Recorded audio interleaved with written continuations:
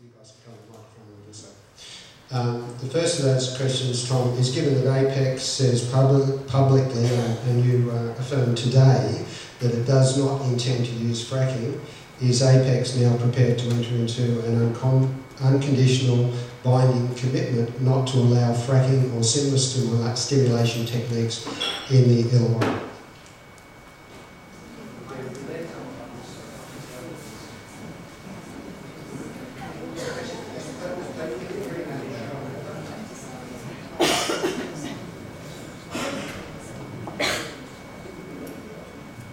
Hello?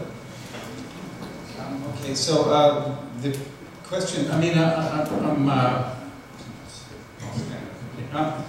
okay, so the question is, are we entering into a binding agreement with who? I mean, okay, first of all, the comment that there's no fracking, okay, we will not be fracking. And, but that's not just because we're not fracking, it's also because our areas, as probably wasn't made clear, we have some unique areas. Because of all the coal mining that's been done, we believe there's relaxed stresses in the area, and there will be no need for fracking. I'm not anti-fracking, I'm just saying we are not going to be fracking here. I think it can be done safely, but I'm saying it will not happen here because if we drill through those seams, we see these coals, if they don't have that enhanced permeability, this is not a viable project. You know, it probably won't work, we'll walk away. So that's where that comment comes from. So even if someone else buys the company, well, they won't buy it because there's no value in it if we find that, you know, these things don't have that enhanced permeability where fracking is not required. Which doesn't answer your specific question, which was, would we enter into a binding agreement with who? And we have a lawyer here, I'm not sure if that's possible. Can a company enter into a binding agreement that is extendable? I mean, I don't know. I mean, we're a small company.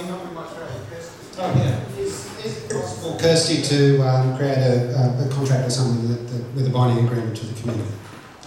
Look, I'm sure you could work out a way. It probably is not that difficult. I mean, most of the environmental laws can be enforced by anyone in the community anyway, so it would be sort of some commitment that then anyone in the community could basically enforce it if you chose to break it. Sorry.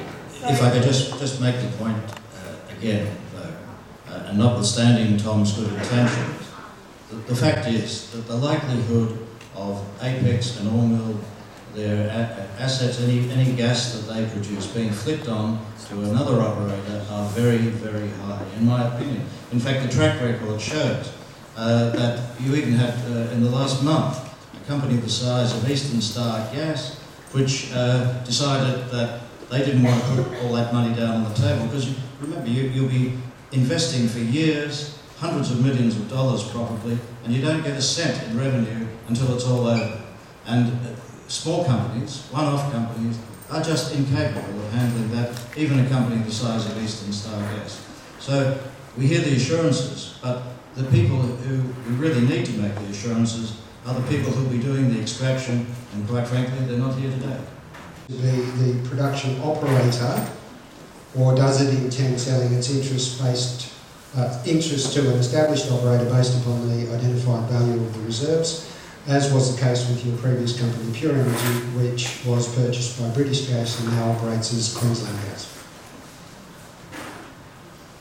Well, I think as a publicly traded company, you already know the answer to that. If someone comes in and starts buying the shares, which happened at Pure, they got control of our company. Our intention is to develop this, work it forward, you know, with the intention of being operator, providing gas for the power stations. That's our intention. Yet things get out of control. There's a previous company I was involved with, same thing. You know, these things happen, and sometimes they're out of your control. So you already know the answer to that question. So in that sense. It's an interesting concept about this fracking. I'm not kidding. I'm saying for technical reasons, and I come from a technical background, I don't believe that there's any point, if fracking fracking is required, this project won't be economic. Is what. And before Pure and before this, I spent the first half of my career in a technical evaluation company, one in North America and one here. And so that's what we did. We valued companies and the technical aspects of taking this oil or gas and seeing if it's economic and bringing it to market. So that's our technical and professional opinion, is that fracking is not necessary. But no, I don't know what other people might conclude. Just one more question and then we'll move back into the floor and we'll pass the microphones around. Just the last question then, which I suppose flows on again. Apex is minimally capitalised non-liability company. Please explain why the company operates in this structure and what it means in the context of its ability to remediate any environmental mishap should that arise. Further, is the company willing and able to put up substantial financial security deposits as a disaster alleviation contingency?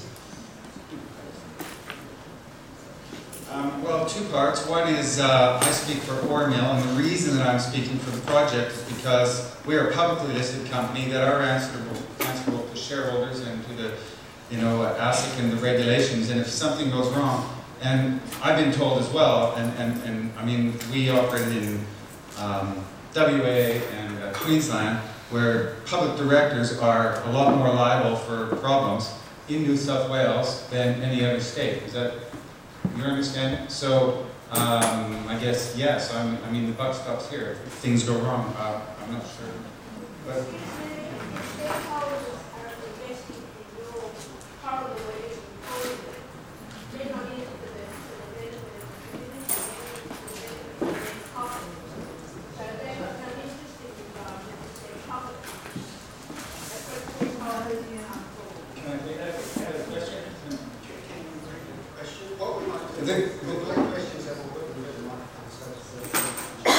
there was a question, and it was a question that if Ormil Energy, we're a publicly listed company, our drivers are the shareholders. Well, I'm also the biggest shareholder. I'm not the only shareholder. I can be outvoted if the vast majority of the shareholders go against. You can buy some shares. If everyone here bought shares, you can vote me out. It's happened, many times. But for instance, I love the idea of solar thermal. I love the idea of solar thermal, and as a matter of fact, I mean, we have a very small staff, and I've hired a guy who's because I think, when I looked at this, and I said, this looks like a fantastic opportunity, I think solar thermal may be, but I still think it's early days. But my point is, I now have a guy on staff, not on staff, on contract, who's looking at what's happened in Spain. How viable is it economically? I think it's a fantastic future. Australia is massive. We have tons of land, tons of sun. It makes sense to me, theoretically, and it does work, but it doesn't. It's not a proven technology yet. In that, if there's one or two plants, there's not tens of thousands of it. I guess one of my concerns, and I've got a long list, but there's plenty of other people that will deal with many of these things straight off the bat. I work in the construction industry, which is very heavily regulated. All of these people in this room will understand what they have to go through for a development application to get a carport built in front of their boundary line. I am very surprised that such an industry is not regulated with the same development guidelines that someone building a garden shed worth more than $12,000 is up for. That sort of brings it to a micro level. I would strongly argue that the level of regulation on our project is more than adequate. We've been trying for 9 months to drill 3 wells in areas where there's been 3,000 wells, similar wells already drilled. So it's been back and forth for public input. It's taken us 9 months, so I don't know how long it takes for some of your permits, but I'm guessing it's not much quicker, is it? Is it? Oh, sorry, don't get me started. It's mostly publicly available, and I can point you to the websites. There's tons of information available. I mean, there's back and forths There's submissions, resubmissions. There's tons of information available. One thing that I did read, and there was an article that I brought with me, but is that what a lot of the, and I can only, I will just speak for myself, but occasionally I'll say, look, in the greater industry, the big companies have now said, man, we should have been telling the people more things because it's blown up out of their, they didn't realize they weren't paying attention. And same with me, when the first newspaper article came out, like I said, we went, well, there's 4 errors in the headline. We haven't even drilled one well yet. How can I have protesters against something that we don't even know if it's there yet? So, and it was a mistake on my part. We should have been communicating more. We were communicating quite openly with our specific landowners, but not to the general community. And that's a fact, and we're trying to make up for that. Yes. So how, given we haven't done that, can we actually say this is better environmentally? So the clear point to make there is, you just talked about the point of combustion. So when you burn gas, yes, it's less carbon intensive than coal. But leaking methane is 105 times worse in terms of global warming potential over a 20-year period than coal. Methane that leaks is going to warm the atmosphere much, much faster. And I think no one would deny that pipelines, wellheads, processing plants, they leak. And the rate at which they leak means this is likely worse, if not far worse, than coal environmentally. I'd also say that the article you put up from the Herald, it's a bit strange because I understand what you're saying, and I'm not blaming the companies. Frankly, the blame lies with the government. They granted these approvals when we don't have the knowledge. They're not looking after communities. And look, Tom, you can say that people knew, but can I just ask a really honest question? Who here found out because the government told them that this was going ahead? Who knew back in 2009 or 2007 or 2004 when the test well was being drilled that people wanted to put this in our community? Who here found out because the media are a public campaign? It's the responsibility of government to actually talk to communities, ask communities, and do the investigation before they actually inflict this on us without even talking to us first. And you say, Tom, that people are just whipping up fear, but the fear this isn't media generated, it's not community generated. We are worried, but we're worried because of the mounting evidence. So when you can see people who can light their water on fire, when you see we're now seeing prosecutions around contamination as a result of this, we're seeing wells that explode, we're seeing huge above ground industrialisation, like that is evidence. This isn't something that's just been magicked up by people, it's not a fear campaign, it's based on the evidence. And what all people like us are calling for is you have to prove it safe before you do it. And the thing is, it's not being done safely, and the question is, can it be done safely? All right, I'm just going to ask 2 questions. 2 questions. I think when we got to all those issues, but I gravitate to one at a time. Succinct questions, yes. So the 2 questions are, one, when we actually met with Chris Lawrence and Chris Rogers from Apex, who are here today, they told us they were considering storing gas in the mined coal seams. I'm just wondering if that's still a plan or if there's any progress on that. And secondly, if you guys are happy to say it can be done safely, I ask you to sign our petition, because all we're saying is prove it's safe, a pause on the industry until you can prove it's safe. So I ask you to sign our petition.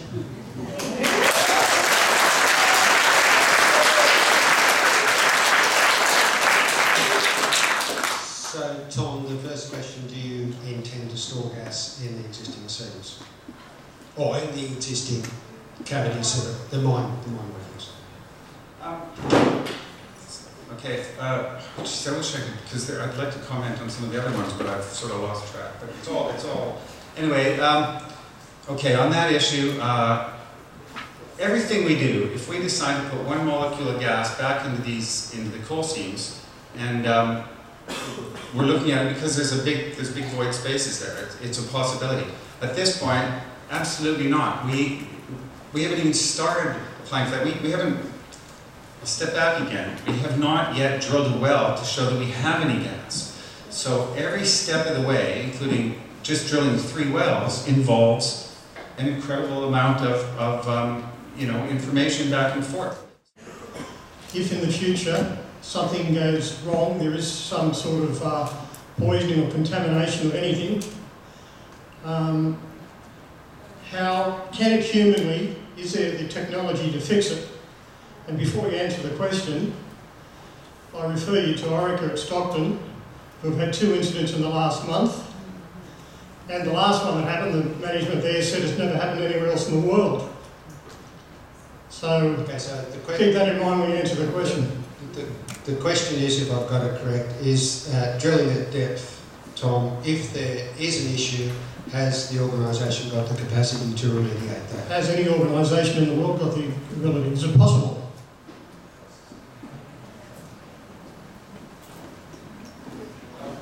Of course it's possible. Humanity has dealt with many, many problems. I'm not that's, yes, it is possible. We'll go to the next question. The lady in the middle's had a hand up right from the beginning.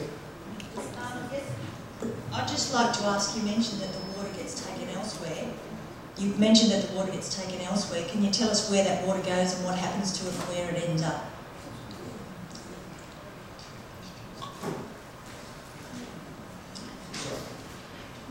I'm going to get some help from the floor on that, because there's many different... When we dispose of the water, we have contractors come to us and they say, look, we are recognized, state-regulated water disposal areas. We dispose of the same water of some of these other 3,000 drilling locations, and they're regulated, they're controlled, they're monitored, and we take it to... Contractors come to us and they put in a bid for handling and disposing of our water. So it's the same as all these other drilling projects. And specifically, I don't know which...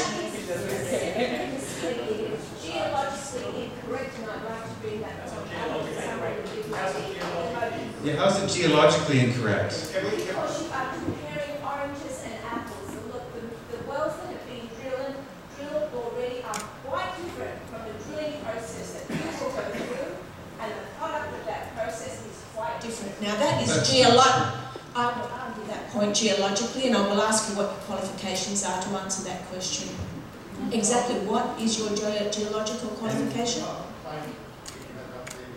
Yeah, as a matter of fact, after the large discussions we've gone through back and forth, and we can show you a stack of emails on exactly that issue, the Department of Planning, as I showed before, said this is no different than I'm not interested in the Department of Planning. I've had enough dealings with them and their inaccuracies. I'm asking you. I'm asking you the difference between the mining, and will you please enunciate that? No difference. Well, you're wrong. You're geologically wrong. So you're lying to us.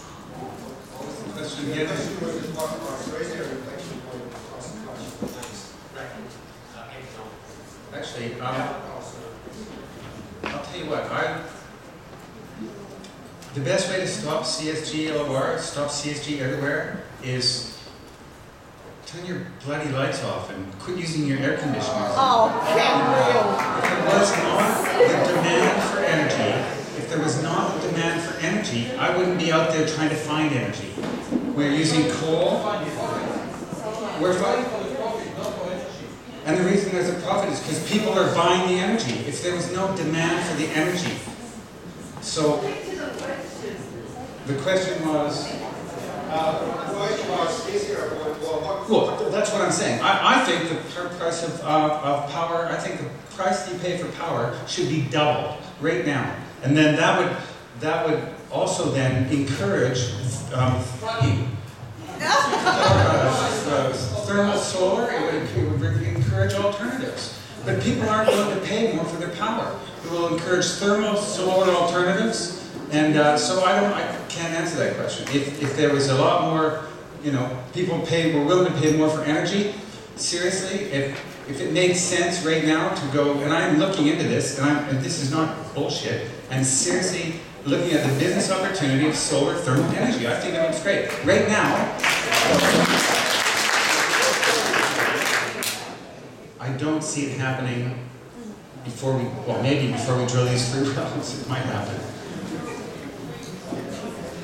I'll buy some shares, Tom, when you go into solve for A very important point that I came here to see represented today to the community. There's a lot of misinformation being spread, and if I were a community member down here, it'd scare me as well. But a lot of it is sensationalistic and incorrect. We'd like to correct some of those things. If you look at our website, there's a lot of information there, and the industry will start and put correct information back to the community. We're starting that process. We've been remiss, as Tom mentioned earlier, that it caught up with us a bit quickly. However, the particular thing that I want to raise about the Illawarra, your backyards here, is there's been talk and scare campaign about drilling in the backyards of the beach communities down in the Illawarra. We'll move on. It's been in the press a number of times recently. Chris Williams on Alan Jones radio said specifically that Apex is going to drill in the backyards of the beachside suburbs. It's in their backyard. The point that I was going to make was there will never be any drilling for coal seam methane below the escarpment. The gases all escaped over the last millennia. So for anyone living down near the coast thinking that a gas drilling company is going to come along, they won't. The gas isn't there. That's where our water is. Thank you. When it rains, is there an overflow risk or other risks associated with the holding ponds? Tom? There are no holding ponds. There's self-contained plastic tanks, and they're taken away, like, as I said before, for proper disposal at established disposal sites.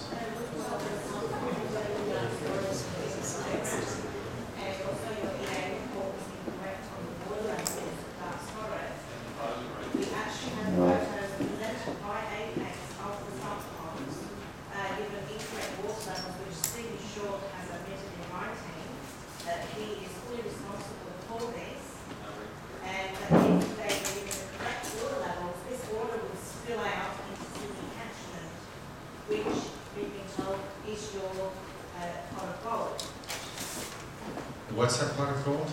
Still water is our pot of gold? That's what I heard. Well, number 16, which is in the Department of Planning at the moment, was described by Apex as your pot of gold. You then knew exactly how much gas is down there. And you have already drilled it at number 1 on the Lighting Ranch. So you say you haven't drilled the cap. No, I said we drilled it. I said we But, drilled it. Ormil has never drilled, but there has been a well drilled.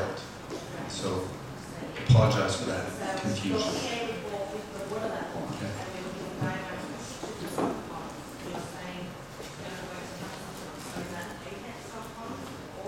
No, there has been, because of the feedback and because of the back and forth and because of the 9-month process, originally, because a lot of wells we drill, yes, there are sump ponds. In this case, in this area, there are no sump ponds. They will be plastic, self-contained tanks. An earlier version, yes, we considered sump ponds. So, you know,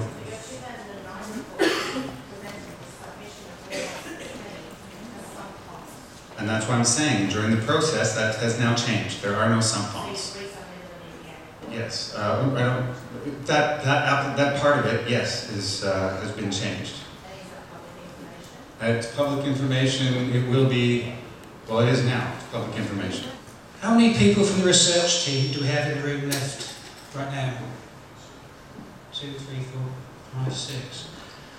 We put together a research team of 8 to 10 people, which consists of scientists, PhDs, sociologists, economics people, who are looking into the information that's available and making sure that we put the best information we have available out at any point in time.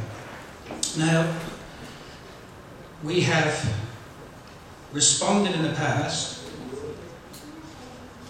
Stop Coal Seam Mining Illawarra have responded in the past to attempts by Apex to discredit the organisation. And we put to them in our response about 8 points of reference, scientific reference, that were independent, that we've yet never had a response from. So I think to suggest that we're scaremongering is just completely wrong.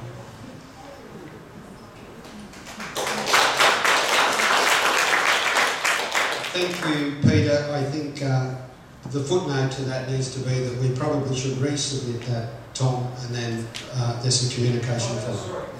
I think it may have been covered, but I'll read it and then there's a question to Kirsty. Tom, are you aware that the Apex environmental assessment is wrong and has been admitted as wrong by your Dr. Short? Question one. And then to Kirsty, is an incorrect EA enough to cancel a licence?